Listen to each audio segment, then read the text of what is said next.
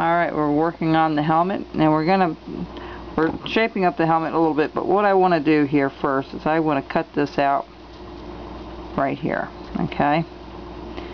Right here. I'm going to follow this out and around, just like so. There you go. And same thing over here. These are called stop cuts, because you're telling, you're marking where you want that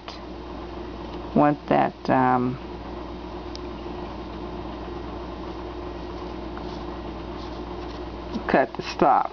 Okay, you don't want to go further than that. Gonna leave that out for the nose, and you can paint this any way you want, any team colors you want. I'm gonna do our kind of Philadelphia Eagle color here. We're gonna make him green and white. I'm not a football fan, folks, so if I got the colors wrong, please. But I think I have that right. It's red and white. And you know, you could make this into a bottle stopper if you want. It's entirely up to you.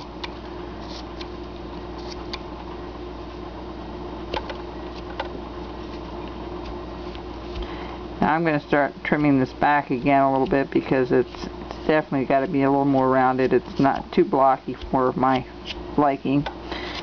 And you know, most people are afraid to, especially if you're new to carving, it's kind of scary to start hacking away at a piece of wood. You always think you're going to take off too much wood, and true, you can't put it back on, but you know, it will look a little blocky to you when you first start carving. A lot of people, when they first start, they don't have the right perception. You know, it looks fine to them, but later on when you go back to your pieces, you'll say, man, that's really blocky. What in the world was I thinking? But that's a learning, you know, that's a learning curve that you have, and you know, it's all learning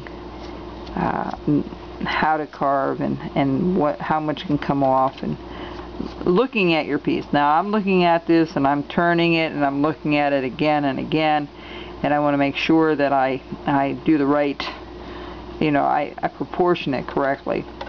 So don't be afraid to stop and just take a look at it. You know, try to work on different parts of your piece instead of just concentrating on one area when you're roughing it out like this, because it helps you to flip it around and look at it to make sure you have things even. So I'm going to try to get up here and take all that rough stuff off. I don't want the hat that flat or the helmet that flat, so I keep calling it a hat, I'm sorry. The helmet. Alright, and we're going to just keep hacking this off here. And a lot of times you try to get your profile done first, you know, and then you look at it and, okay, now you got your profile done. You go to your front portion, your front view, and you look at it and say, okay, is it rounded enough this way? So there's a couple ways of looking at it. You know, you're going to look at it this way, and you're going to look at it this way, okay? And when you look, usually if you get the profile right, the rest kind of falls into place. That's really, I always found getting the profile correctly helps a great deal in finishing your carving or making sure you're doing the right things with it, okay? So don't hesitate to stop and look at it and assess it all the time.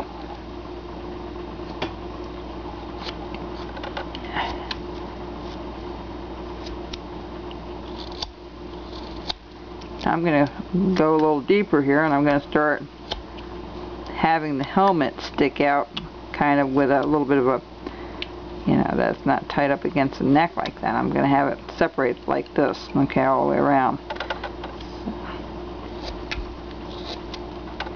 Like it's like the neckline is going underneath the cap, or underneath the helmet there. So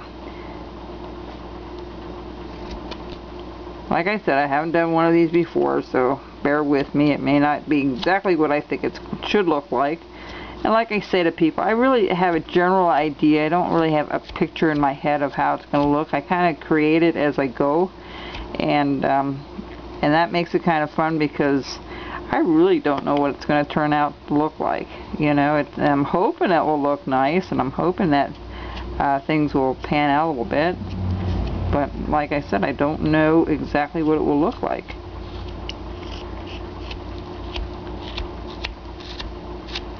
Okay. Now I see the helmet is pretty well shaped up for now. Definitely need to do a little more work here and there. But let's go to the face here and get the face done. Now we're not going to put the face guard on. You can. It would be a little more, you know, let's see what we come up with. They usually have this thing that comes off from the helmet.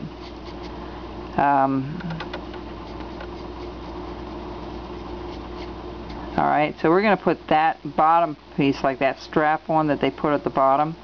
We'll put that on the bottom, and then we'll just do his face in the center there. Alright. This will be around his chin. You know, they have that little chin thing on there that keeps it in place. Like I said, I'm not a football person, so I had to really look at it to see what's what. We're going to put, let's put the eyes here, okay. And there. So we're going to put a crown there a little bit. We're going to put a little bit of the bridge of the nose in. So let's do this. We're going to come down a little ways. And we're going to just do a V cut. Go right across.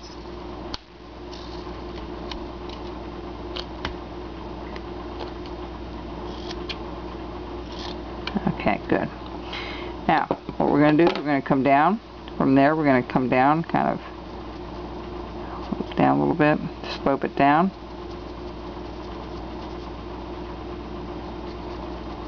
And we're going to find where the bottom of the nose is going to be. I usually just pick a spot here, usually. And so let's do that. We're going to come here and do the nose, the bottom part of the nose. You notice I'm not going really far deep down. I do it as close up. You can round and slope it off a little bit later, but try not to take it down too far when you first do it, because you've got to take into account his mouth has to go in there and stuff. Okay, so we're gonna take this and we're gonna try to figure out where the nose goes here. So I like nice little pudgy noses. That's just the way I like doing them, and it's very hard to get this evened at the same time, so bear with me here. So what we're going to do first, I'm going to go this way. I'm going to slope this downward, alright? Slope this downward, and I'm going to just cut that out a little bit right there. Give me an idea where to go here. Cut that out first. Alright, we'll give it some eyebrows and things like that. Yeah, like hopefully like a little rugged football player, a husky little guy. And